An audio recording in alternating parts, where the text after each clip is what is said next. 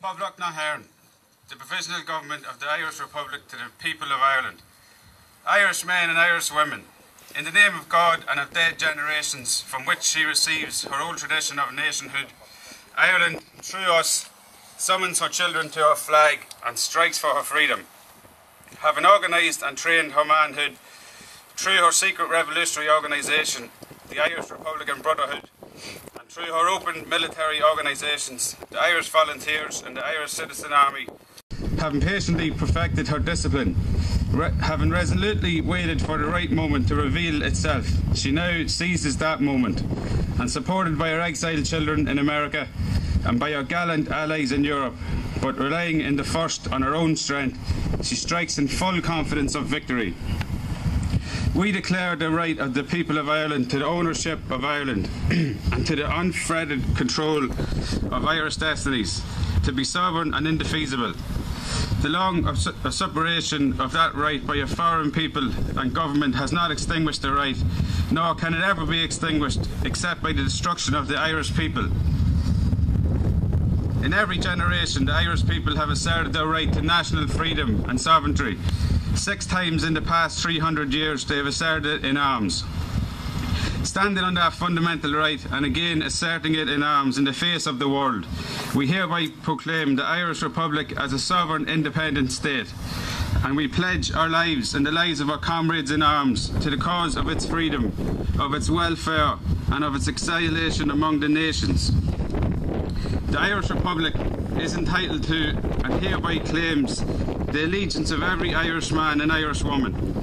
The Republic guarantees religious and civil liberty, equal rights and equal opportunities to all its citizens, and declares its resolve to pursue the happiness and the prosperity of the whole nation and all its parts, cherishing all of the children of nation equally, and oblivious of all the differences carefully fostered by an alien government, which have divided a minority from the majority in the past.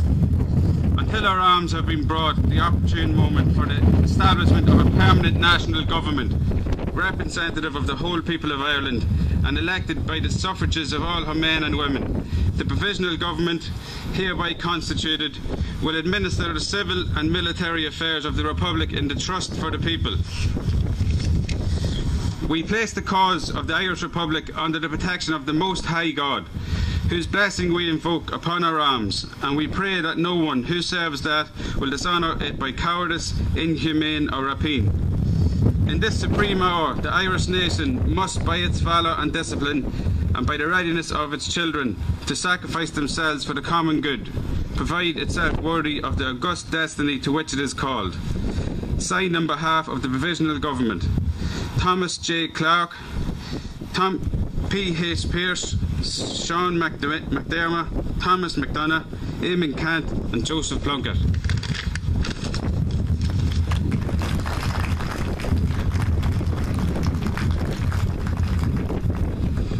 Thank you, Peter. I would now like to invite Lisa Hale of Belfast RNU to deliver RNU's Easter statement.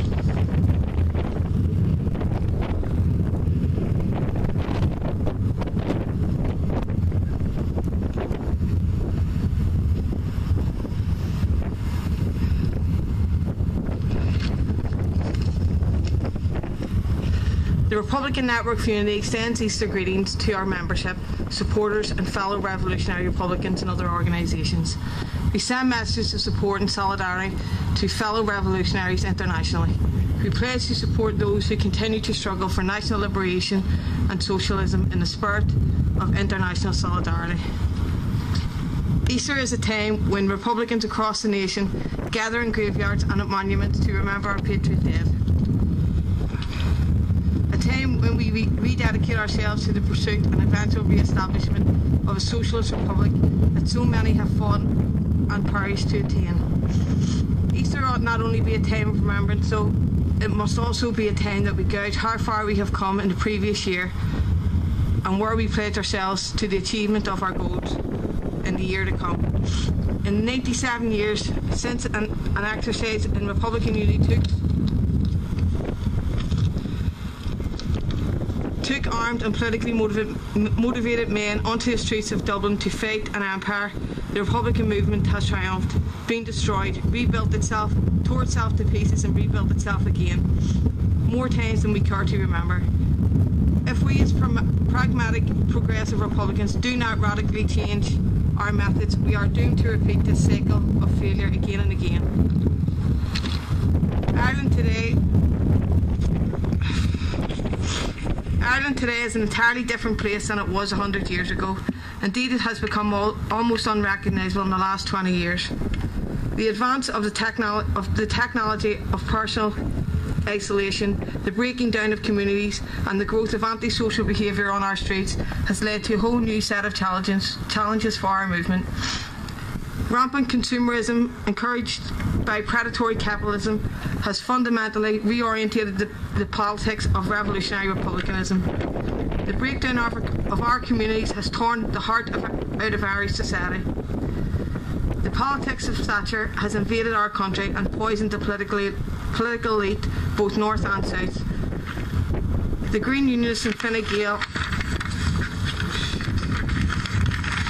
led coalition in the 26 counties have gleefully adopted the Tory politics of David Cameron. The British colonial administration in Stormont has pathetically opted the right-wing posturing of the Mother Parliament in the slavish implementation of aggressive anti-working class and anti-community policies. This Easter not only marks the 97th anniversary of the Rising, but also the 15th anniversary of the Good Friday Agreement. The signing of this agreement is the acceptance by once revolutionary political grouping caused massive shockwaves amongst our community.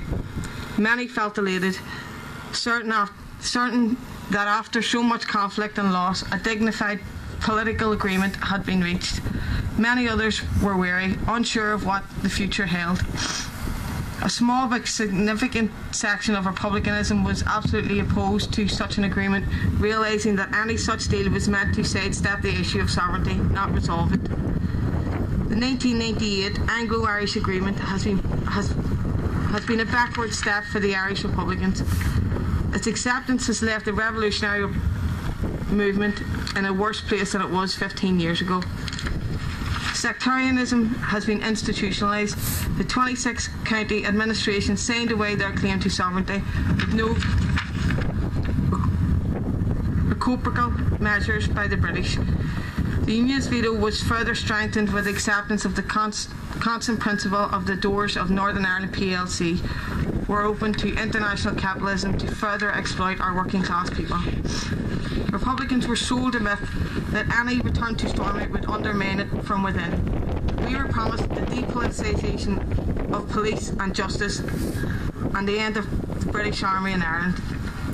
We were promised the retention of the Revolutionary Army fully intact. Republicans were promised a socialist alternative to the failed politics, right wing of direct rule. Even the staunchest nationalist supporters of the agreement must admit that nothing we were promised has come to pass. Constitutionally, nationalists have bent over backwards to keep Stormont afloat. A highly political security apparatus, spearheaded by MI5, presides over a heavily armed and aggressively anti-Republican police force.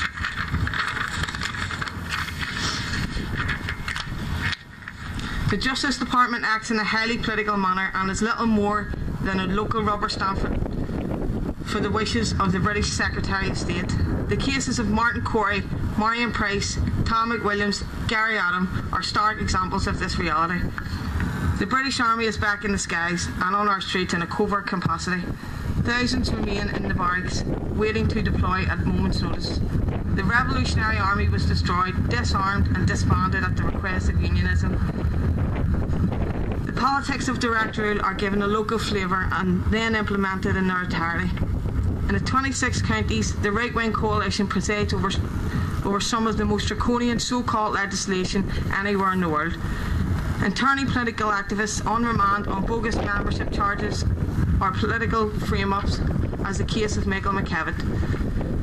The refusal to act in a responsible manner in demanding of the repatriation of Michael Campbell from his nightmare in a Lithuanian hellhole speaks volumes as regards their concern about their citizens.